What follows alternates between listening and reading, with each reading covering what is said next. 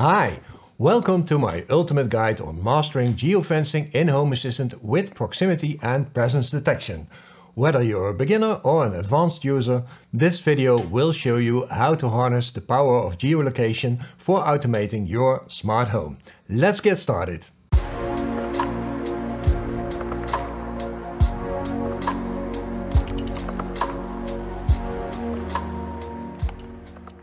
Firstly, I want to mention that there are various ways to detect whether someone is at home or not. Determining if someone is at home is relatively simple by checking if there's someone present in a specific zone or not. However, this tutorial is about something else, specifically detecting if someone is approaching or leaving a radius around your home zone. But next to that, I will also demonstrate how you can determine if everyone has left the house.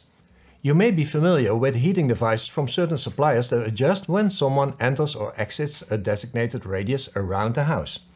We're going to replicate this functionality in Home Assistant. But before we proceed, let's explore some scenarios. Imagine your house is situated in a city, perhaps the center of Amsterdam. You'll delineate an area around your house, and the aim is for your home to adapt based on people entering or leaving that defined space. So your home is already warmed up a little before you actually get there. Let's consider the first scenario. When nobody is within the area, the heating is set to a low temperature. As soon as one person enters, you'd like to raise the temperature, and if another family member enters, the heating should remain high for a cozy atmosphere. Even when one person leaves the area, you might want the heating to stay high until the last person exits, at which point it should revert to a lower temperature. Now let's transition to Home Assistant to see how you can implement this. For the proximity feature to operate, enabling remote access to your Home Assistant server is essential. Numerous methods can accomplish this, with the simplest being to utilize Home Assistant Cloud by Nabu Casa. This not only facilitates remote access, but also contributes to supporting developers, fostering ongoing advancements in Home Assistant. Ensure that you have the Home Assistant companion app installed on your phone as a crucial initial step. This app precisely determines your location on the planet, a necessity for establishing whether you are within the designated area or outside it. Chances are you already have it installed, given its use in managing your entire Home Assistant system. In addition to installing the Home Assistant companion app, verify that location services are activated on your phone specifically for the Home Assistant app. This is essential as the app relies on location data to accurately determine your position on the planet. The process may vary between iPhone and Android devices, but you can typically find it in Settings, under Privacy or Location Services. Ensure this setup is operational for seamless functionality. Now you've set up your phone correctly, we are going to Home Assistant to set up the rest of the things. Let's first assign tracking devices to the people in your Home Assistant setup. Go to Settings, select People. Select the person that you want to track. Scroll down to the Devices section. Here you can select the phone of this specific person. Click the drop-down to select a tracking device. Make sure you select the device with the person icon in front of it. This is your phone. Our focus will be on the device tracker on your phone, since it's the source of the GPS data necessary to determine whether you are entering or leaving a radius around your house. You may encounter additional icons which represent different devices, such as your router, for example. However, these devices won't be practical for tracking GPS data. Ensure that you choose the appropriate tracking device for each person in your household and have the Home Assistant companion app installed on their phones. I have now set up the tracking devices for my son and myself. Now, based on both phones, I can see if someone is within a radius of my house and whether they are approaching it. To detect this, I need the proximity integration of Home Assistant, so let's install that now. Go to Settings, Devices and Services. Click Add Integration. Search Proximity. Click Proximity. First, select the zone you want to track. In my case, it's Home. Then select the persons or devices to track. You may be curious about why I associated the devices with the person entities earlier, whereas you can also choose the individual devices here. Well, this is a matter of preference. In some cases, one person may have multiple tracking devices, for instance if they have several phones. In such situations, I prefer to store them under that individual's name. This way, when setting up automations later on, I only need to check on that person and not on each individual tracking device. You can also add zones to ignore here. If a tracked entity is in an ignored zone, it will not be considered for the nearest sensors, but its dedicated sensor will still update. I am not currently utilizing ignored zones, but perhaps they could be beneficial for your use. Next to this, you can enter a tolerance distance here. The tolerance is used to calculate the direction of travel in meters to filter out small GPS coordinate changes. It's only considered for the calculation of the direction, so if your movement distance, the distance between two GPS measurements, is lower than the tolerance, it will be ignored. I will set it to 10 for this example. Click Submit. When you open the proximity integration, you can view the distance to the zone and the direction of travel for each person or tracking device. If the person's phone is not using the companion app or is turned off, these values will be marked as unknown. Next to the values for each person or device, there are also values for the nearest device, the nearest direction of travel and the nearest distance. The unit of measurement of these sensors can be changed when you click on the entity and then click on the cogwheel. Here you can change the unit of measurement. In my case, the default unit of measurement is in meters, but I can change it to kilometers if I want. For now, I will leave it to meters, so I have to check the distance in meters in my automation later on. Great, the proximity sensors are working. Now we are going to set up the automation to switch the heating. Go to Settings, go to Automations and Scenes. Click Create Automation. Click Create New Automation. Click Add Trigger. Select Entity. Select Numeric State. Search for nearest distance and select the entity that holds the nearest distance. In my case, it's sensor.home_nearest_distance. I plan to initiate the heating once I come within a 5 km radius of my house. Therefore, if the travel distance falls below 5000 meters, I intend to take appropriate action. Enter 5000 in the Below field. To work with this trigger in the Then Do section of our automation, we will assign a trigger ID to this trigger. Click the three dots in this trigger section and click Edit ID. Give this trigger ID a name. In this case, it will be Approaching. I will show you in a minute how we can also verify the nearest direction of travel to ensure we are approaching the house. Now I will add another trigger that checks if the first person enters the house. I need this trigger in case someone leaves the house but stays within the 5 km radius. For example, when you're visiting a friend who lives just around the corner. In one of the next actions, the heating will be lowered as soon as you leave the house. So, in case you left the house but didn't leave the 5 km zone, we have to make sure the heating will be turned on again as soon as you enter the house. In this scenario, we won't be using the proximity integration, instead we will be using the standard zone functionality of HomeAssistant. Click Add Trigger. Select Entity, select Numeric State. In the Entity field, search for your home zone. In the Above field, enter 0. So, if the state of the home zone is above 0, someone is home.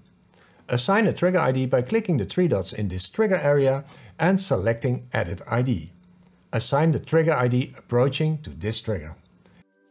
Now I will create 2 additional triggers in case someone leaves home or exits the 5 km radius. The first one will check if everybody left the house, and the second one will check if the nearest person leaves the 5 km radius around my house. In both cases, we will lower the heat. You might be curious as to why I want to monitor if someone exits the 5 km radius around my house, considering I've already adjusted the heating when the last person left. Let's say I'm traveling from point A to B and my house is situated between these 2 locations. In such a scenario, I may enter the 5 km radius without actually visiting my house and subsequently leave the radius without stopping by. In such instances, I want to deactivate the heating once again upon leaving the 5 km radius. So let's create the third trigger. Click Add Trigger. Select Entity. Select State. In the Entity field, search for your home zone. In the To field, enter 0. So, if the state of the home zone is 0, nobody is at home. Assign a trigger ID by clicking the 3 dots in this trigger area and selecting Edit ID. Assign the trigger ID Leaving to this trigger. Now add the 4th trigger. Click Add Trigger. Select Entity. Select Numeric State. Search for nearest distance and select the entity that holds the nearest distance. In my case, it's sensor.home_nearest_distance. I plan to turn down the heating once I exceed a 5 km radius of my house.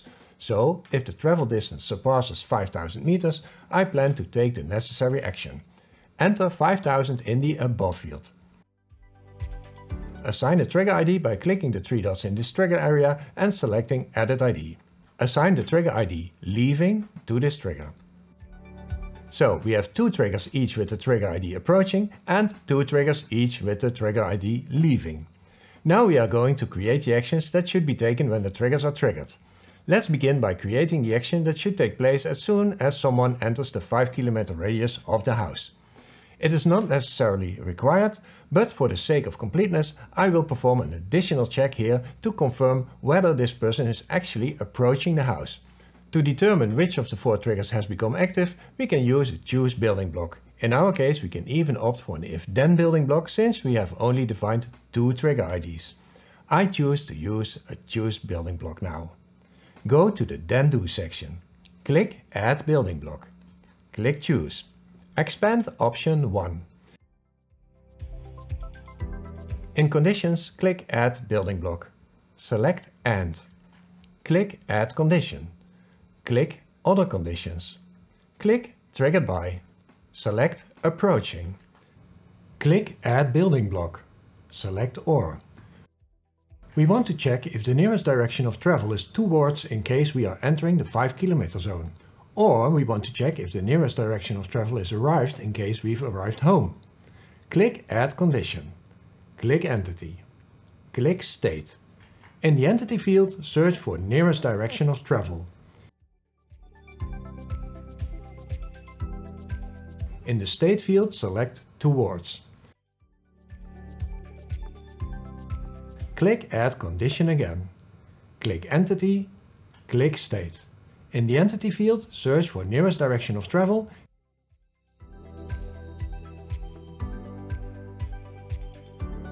In the State field, select Arrived.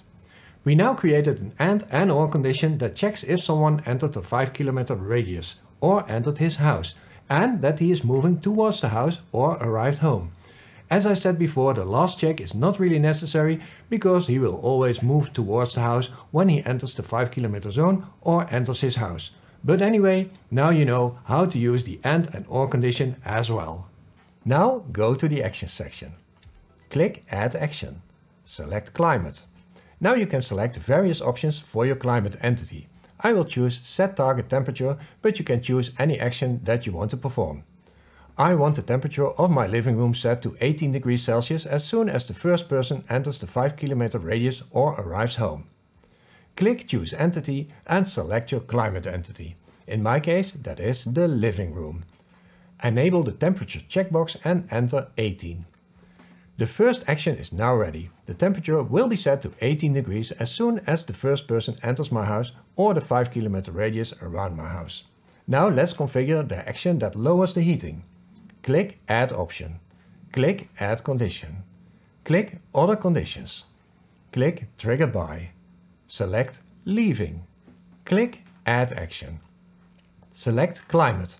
Choose Set Target Temperature. I want the temperature of my living room set to 15 degrees Celsius as soon as the last person leaves home. Click Choose Entity and select your climate entity. In my case, that is the living room. Enable the temperature checkbox and enter 15. The second action is now ready. The temperature will be set to 15 degrees as soon as the last person leaves the house or leaves the 5 km radius around my house. Click Save and give your automation a meaningful name.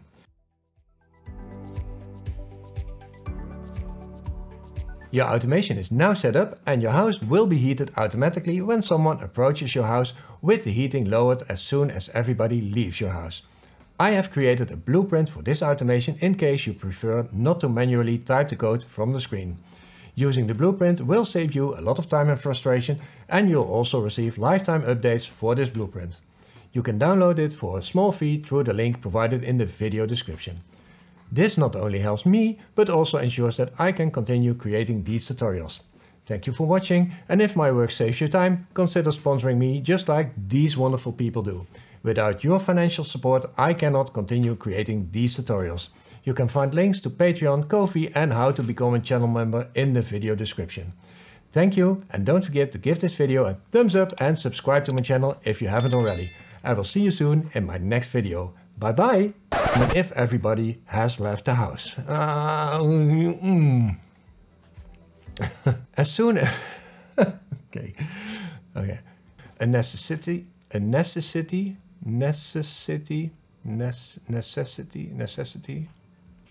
Oh man, come on, really?